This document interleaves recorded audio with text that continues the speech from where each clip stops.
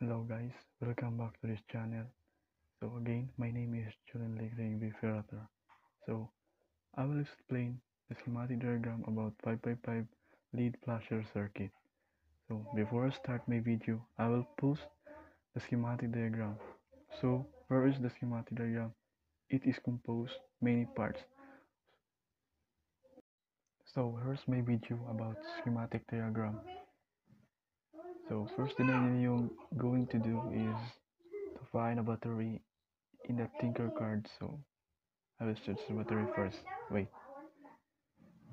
So find the battery. The battery in the diagram is 6 voltage, and I will find a battery that 1.5 volts. So on 1.5 volts, I will change it into a 4 batteries para may equivalency of 6 voltage. So na siya battery. Kita na muna siya battery. So after that, after the battery I changed to 6 voltage. So after I search the breadboard. So look at the diagram first. The diagram. So nasa diagram nakita niyo nasa mga parts, nasa mga forma sa button. So first is to find, for me, first is to find to 555 IC timer. So IC timer and go back to the diagram first. So go back, balik the diagram. So ano siya again. So it arrange. So the things that they have many parts in the diagram. So I can apply the diagram. They have lead. Nasa lead. So nasa siya resistor nga nag-equivalent og 4.7 key. So nasa siya resistor nga duha ka 1 key resistor. So they have also a potentiometer. So has a 100 key. So they have a capacitor that use the capacitor. So equivalent niya is 0.01 NF. So nasa siya polarized capacitor. So ang polarized capacitor ay equivalent siya 10 UF and 10 voltage. So ako na lang arrange. So I arrange that all things before I start to put in the breadboard para dali na lang siya pag connect. So wait for a while guys, wait for a while.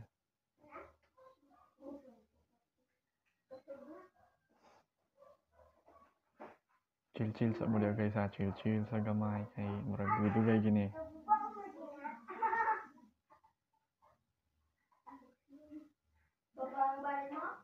So muna siya mga parts tanan sa mga sa diagram.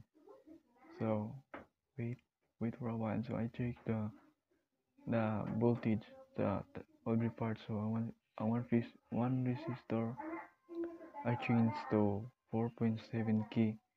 So that resistor is steady lang 1 key ra na siya resistor, 1 key ra na. Mora na siya sa diagram. So next is I find change the potentiometer. So potentiometer is equivalent to nila to niya sabi siya guys.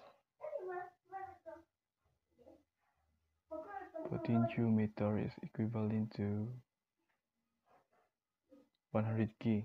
So and i-sub na siya na to 100 key na siya. So ang capacitor kay usbo na to. So ang capacitor is usbo na to 0.01 NF. So na siya. And then they have a polarized capacitor. So polarized capacitor, so ang equivalent siya o 10 UF and 10 voltage.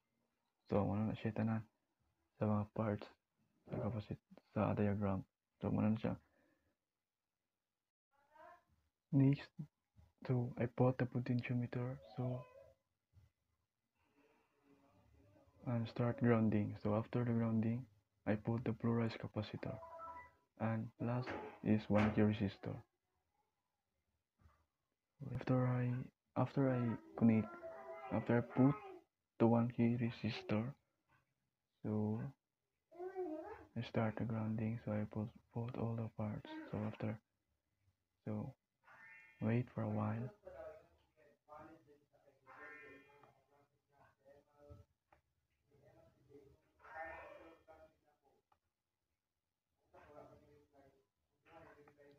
So next is I connect to, after I connect to the positive to negative, and next is color of lead into the green. So I connect the battery to the breadboard. So that, as you can see, una na siya. Okay. Sige.